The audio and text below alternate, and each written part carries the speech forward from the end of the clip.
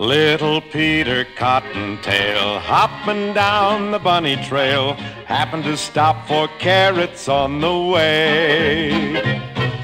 Something told him it was wrong. Farmer Jones might come along, and an awful price he'd have to pay.